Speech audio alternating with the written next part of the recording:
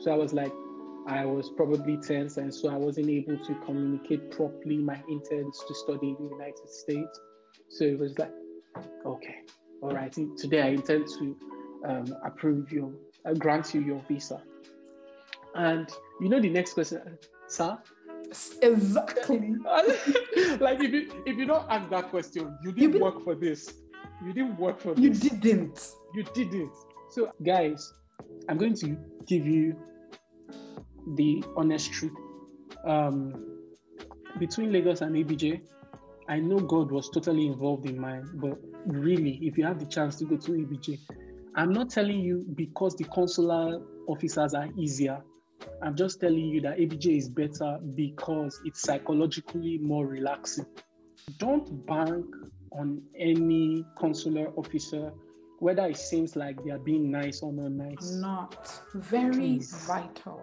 Like, don't be doing, because in Lagos, I did that and I was praying, oh God, send me to the long hair guy. It's the long hair guy that rejected me. It's okay to be tense, guys. It is okay. This is where the problem is, and I learned it the hard way. Embrace the agitation. Recognize you are tense. Recognize it. Yeah? So.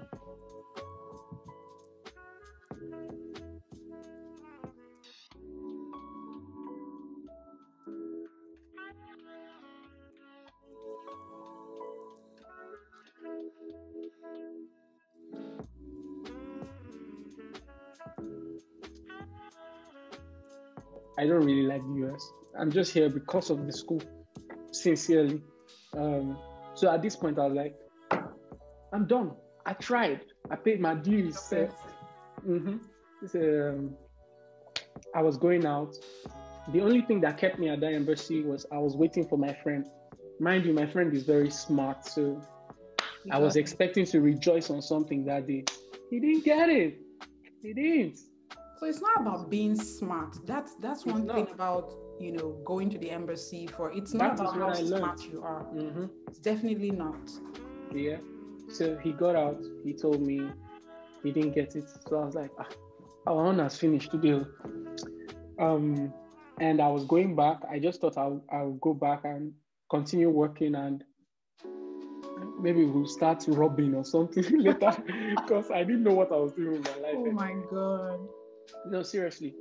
But while I was leaving, God stepped in again. Now, there's this lady. She had not done an interview, but she was so interested in my interview. I was so confused. They sent her out. Think of this. Will you do this? The consular officer sent you out because you had passport issues. Now you're trying to get your passport taken. But instead of doing that and quickly returning back, because he told you he's giving you 5 minutes, while you're taking your passport, you are encouraging me to say my story to you. Can you do that? Is that even done? So this lady was just all up in my face, like, come on, what happened? Tell me. And I'm like, it's this one. She want to hear my bad news. So I started talking to her, and I spoke with her. And she was like, you can apply again. I'm like looking at this lady like, are you going to give me the money? What's wrong with you? Yeah. So we got talking, and she didn't let it go. She was like, I can apply again. And in essence, what she was saying is that I am going to apply again. Like, I was like, I said I've left this thing, because the thing is, I had other admissions in the UK. I had like 3 admissions in the UK, if I can remember. And they were all top schools in the same field. So I'm like, even if I want to do any other thing, that's what I'm going to. Yeah. But this lady was all up in my face, and she came there with her fiance. So she told her fiance to stay with me, and she gave me a phone that I should look through what they call this thing, Naira Land, that she knows of someone that got rejected one day and applied and got it the next week. So she was just like, no, you must reapply again, try again. I was just smiling, but in my mind, I just knew this lady is wasting her time. I scrolled through the phone as if I was checking, when I was done, I gave the fiance. I said, thank you. I just told my friend, let's go. As God will have it, that girl and her fiance lodged at my hotel. Oh. Yeah. So while I was in the hotel, like I actually planned to give my friend, because there's free breakfast, I planned to give him the breakfast because he was so sad. And I understood why. And he was annoyed I wasn't sad. But what he didn't know is that two people can't be sad at the same time. It's going to be bad. He had already paid $10,000 plus because he had started school online. So he's like, why won't they let him? All that was happening. This girl was coming. I was staying at the height of the hotel. So I saw her with her fiance coming back to the hotel on a bike. As they got there, she called. She said, I should come downstairs, that she wants to talk with me at the dining. That's how I got downstairs. We started talking. My friend, his sister has come to pick him. So we got talking. Yeah, I'll just try and make it short. We got talking, and it was still the same story. You are going to reapply. You are going to reapply. This lady pressured me until I actually said yes. Yeah. So she pressured me. She missed her own interview. So to encourage me, I don't know why she was so bent on encouraging me. To encourage me, she had already reapplied. She had already tried to pick another appointment date, but this time in Abuja, right? And she told me I should try Abuja. I told this girl, so I'll go to Abuja because of interview. It doesn't make sense. The UK is there. I agreed because she was all up in my face. Her and her fiance, like, they disturbed me, and I said, okay. She said I should do it on her phone. She logged out. She said I should log in, that I should pick an appointment. I said, sister, calm down. I will do it on Monday. I promise with the whole of my life. On Monday, I will book. So I said, okay. We all left, and on Monday, I actually just told her that for telling sake. I thought I won't do it. But on Monday, I don't know what happened. The only thing that made sense to me, because I'm this kind of to-do list person and my list must get done.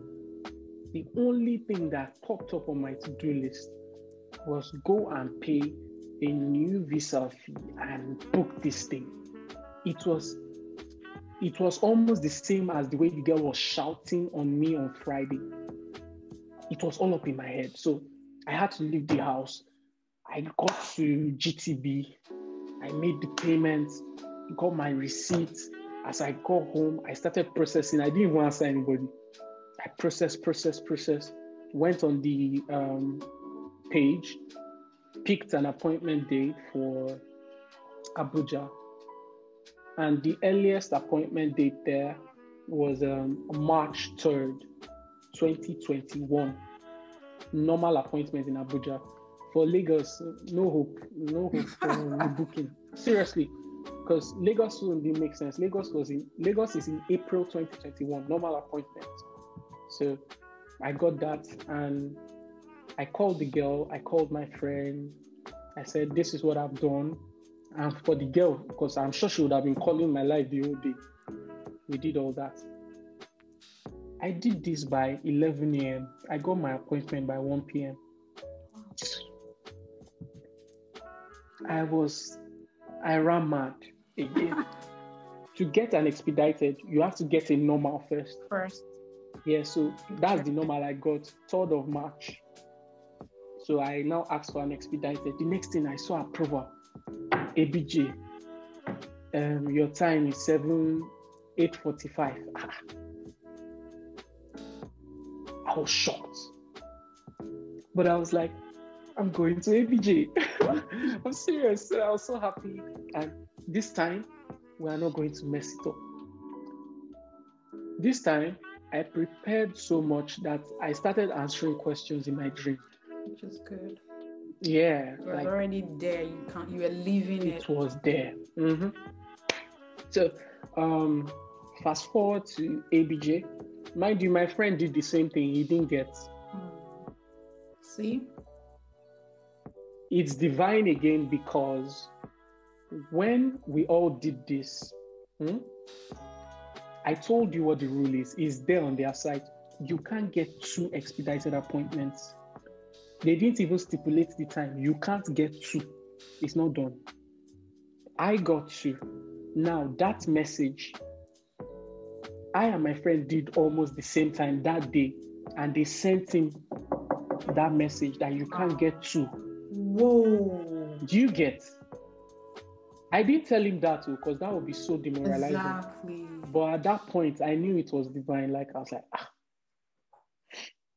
Another thing, you see that girl that forced me to do all these things? Till today, her number has not been going. What? It is so annoying. Her number is not reachable. It doesn't ring. You don't know her name on social media or anything like that? I can't track her. I can't even remember her name. That day she told me her name. I've not even saved it on my phone. Her fiance, I don't know the fiance. I just know they are from Ibadan. I didn't hear from them again. I hope someday she just watches this video or anything. Like looking for God use her, and really thank you if you see this. So, ABJ, this time I was so detailed because I can be quite meticulous. So I really searched for a hotel. Now, this hotel, this hotel I did in Lagos, I still had to take an Uber. This one I was going to get in ABJ, I had to be able to walk to the embassy, and it still has to be cheap. So I did that, and guys, I keep advertising them because it's a good deal. I got Bolingo. Bolingo Hotels is really close to the embassy, and it's cheap. It goes for 20-something K. Weekends is, I think weekdays is cheaper, 18, then weekends 20-something. So you can plan yourself and book a night. You are good. It's actually good. So we're in ABJ. It was good for me because I didn't have to tell my people at work. It was on a Monday, and we were following COVID protocol. So we worked Tuesdays, Thursdays. So I just left Lagos Friday. Came to Lagos Monday night. Nobody knew anything.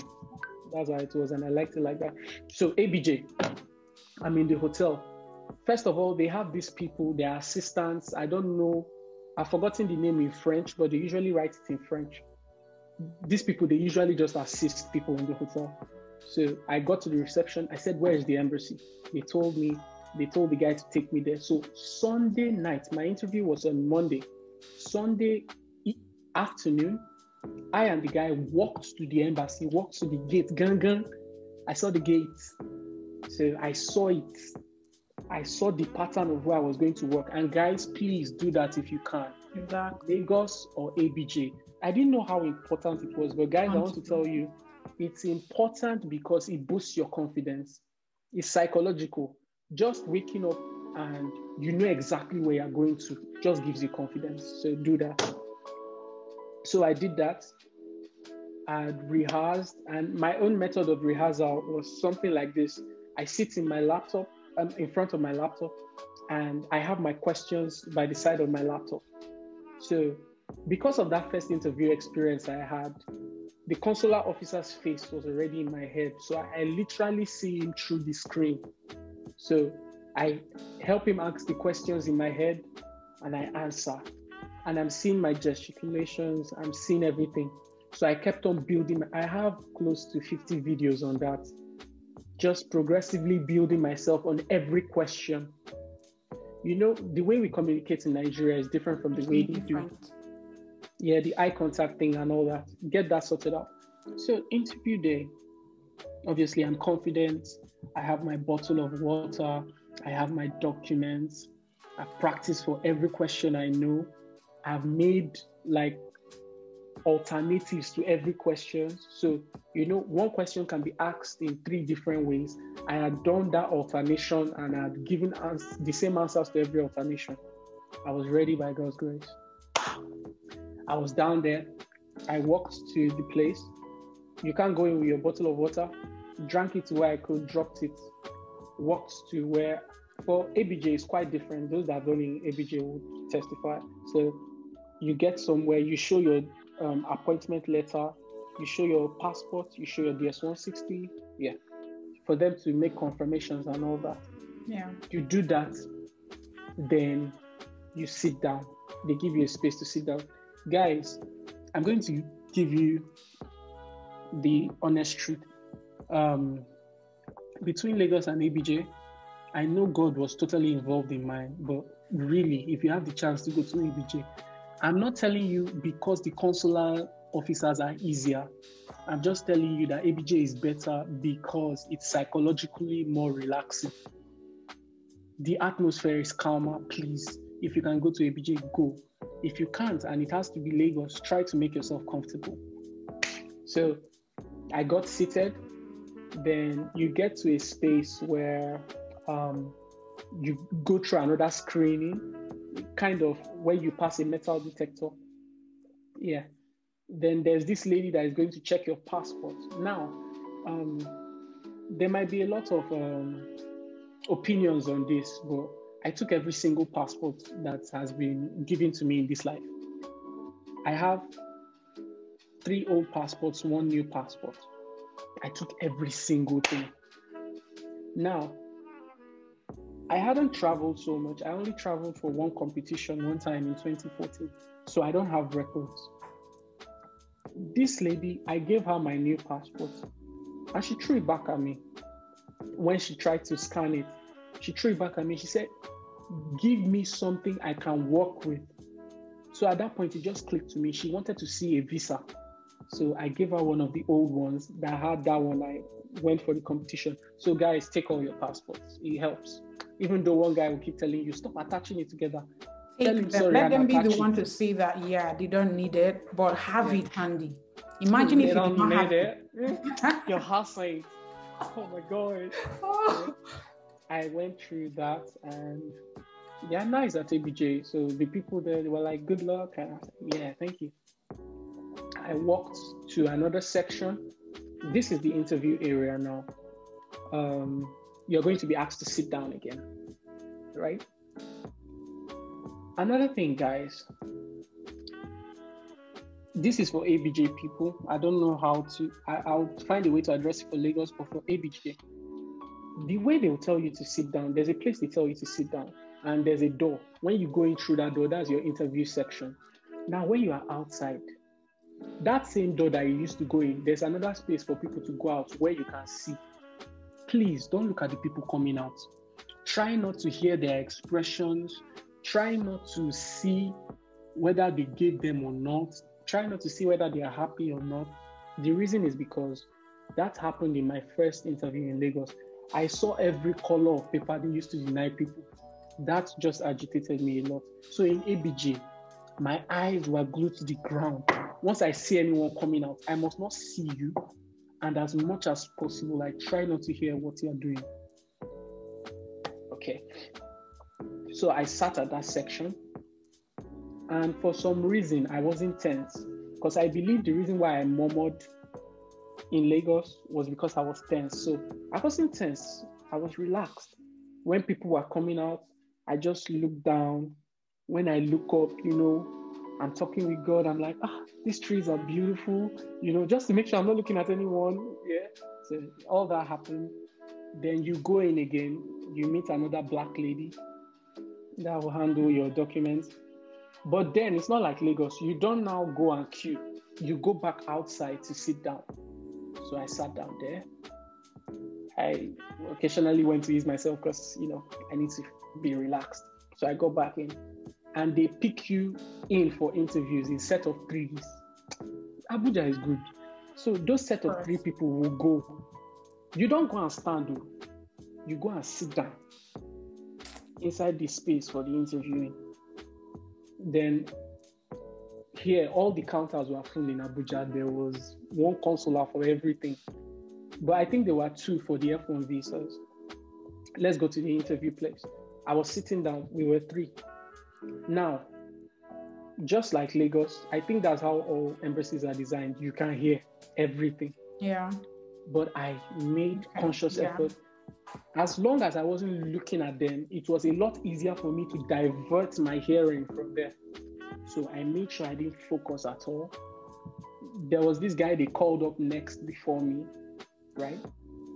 They called him up. He spoke confidently. Then at the end of it, they denied him, right? I told you that I didn't focus, but how come I knew about that? That's because this one was directly in front of me. I couldn't avoid. So when that happened, that guy, that was really sorrowful because he was really destabilized. As the man said no, he didn't know what to do. He literally walked back to where we were to sit down until the security guy came to explain to him that you can't sit down, you're supposed to go out. So he stood up, turned around again and sat down, and he was just destabilized. Yeah. So I was confident, sitting down, waiting. We're ready for this. So when the man called me up, because this is another thing. Please, you guys, now you can see I'm not doing clicks again because it's getting serious. Because don't bank on any consular officer, whether it seems like they are being nice or not nice. Not very vital. Like, don't be doing, because in Lagos I did that and I was praying, oh God, send me to the long hair guy. It's the long hair guy that rejected me. Don't focus. Now, more so, I had every reason to bank on a consular officer because for the first time I had seen a black consular officer in ABJ. It was one black guy, one white guy. So there was every tendency for me to say, Omo, as this guy comes out like this, I will gum that consular. You understand? But when I was looking at it, even the girl beside me was agitated because she wanted to go to that guy. I just sat down. I was like, well, anyone, just stay. So when the guy left, the lady was trying to jump on me. I just sat down. So when she jumped up, the white guy called her. Oh my God. Please. The black guy now called me up. So I was forming confidence. It's okay to be tense, guys. It is okay. This is where the problem is, and I learned it the hard way. Embrace the agitation. Recognize you are tense. Recognize it. Yeah? So I got up there. For the first time in my life, I'm not exaggerating. I heard my heartbeat in my head. I heard it in my head and it was so loud. I was like, God. I was so tense, but I was like, God, I'm tense. Just relax, I'm here. So, I was just calm. I just relaxed. So the man started with, the normal thing now, pass me your item and your passport. We did all that. Then after that, he said, so how did you come about this school? You see, he just tweaked it a little, but it means the same thing. How did you come about this school? We have it. We have it in the archive. Mm-hmm. We deliver it. So we started talking. Like, I told him everything. He was nodding his head. Say, yeah, we got this. So he finished that question. He was like, okay.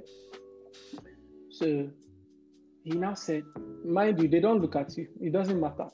So he just said, okay. So he left his computer. I was like, okay, so why? How will this program you're going for benefit you? How will it benefit you? That was the next thing he asked. And we have it in our archive. We just deliver it as it is. So I delivered what I told him about how I finally found my bearing because I attended a workshop through my office. I don't want to get into all that. But yeah, I just spoke about that. And he was like, okay. Then he came again. He said, why, who is sponsoring? And I told him. And what does the person do? And I told him.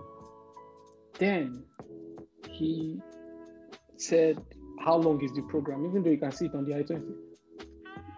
I told him. Then he now asked, finally, at this point again, he left his computer finally. He was not like, so why do you think they rejected you in Lagos? Exactly. That's the question I was waiting for. So, and guys, I think at this point, God just gave me the visa because when I answered this, you were like, out of all the nodding the guy nodded, that was the heaviest one. It was like, you know that kind of bam, you got it there. Yeah, so like he asked me, and you know the paper they give you, the paper specifies under section 124B, 214B, states that you were not able to communicate your intent or blah blah. So I was like, I was probably tense, and so I wasn't able to communicate properly my intents to study in the United States. So it was like, okay, all right, today I intend to grant you your visa. And you know the next question, sir? Exactly. Like if you don't ask that question, you didn't work for this. You didn't work for this. You didn't. So I said, sir, he said, I intend to approve your visa. Now go to that counter, make your payment, and return back to this counter. Thank you, sir. So I don't know why everyone was calm. I wanted to shout. But you know, everyone was forming posh. So God, thank you. But you know, everyone was so. No, it's true now because everyone was forming posh. You know, in Abuja, all those people there, you know, they have things easy. Yes. They don't struggle. Mm-hmm. So, like one guy I saw, they granted. He was like, "Oh, thank you." Like, and he just went calm, so cheje, like he not struggle. Where is this one from? I just said, let me comport myself. I said, okay, thank you, Lord. I made the payment. I went back to the counter, and the guy gave me the instructions for how to collect my passport. Mama, that's how we see I'm straight to the airport. I go back to wait for my flight back to Lagos. And we got the visa. That was my experience. Wonderful, very detailed experience right there. And I like the fact that you were not only just talking about your questions, you gave us details about how the environment was and how you can, tune your mind to things that would actually get you more relaxed versus tuning it to things that can get you distracted. So sorry, Valen. Yeah. Valen, one last thing before I just let you. Okay. For the I-20, yeah, for that I-20, please get your service advice. Is that what they call them? Yeah, the service advisor of the school. Yeah, I think that's what they call them, right? No. The officer that handles your stuff. For me, I think it's the DSO, designated student. Sorry. Yes, that official that handles everything for you. So make sure the person signs your I-20. I don't know why they didn't sign my first I-20. No, like they signed it, but what I mean is the second page, they usually put a signature there. Plus, I received a merit award. This merit award, they did not reflect it on my I-20. So there were discrepancies. Like it didn't look right because the first view asked her, why do you talk about this kind of merit and it's not here? Yeah. So please, guys, follow up with the school. Sometimes they can get choked up, and if you don't speak up, nothing will be done for you. So let me let you.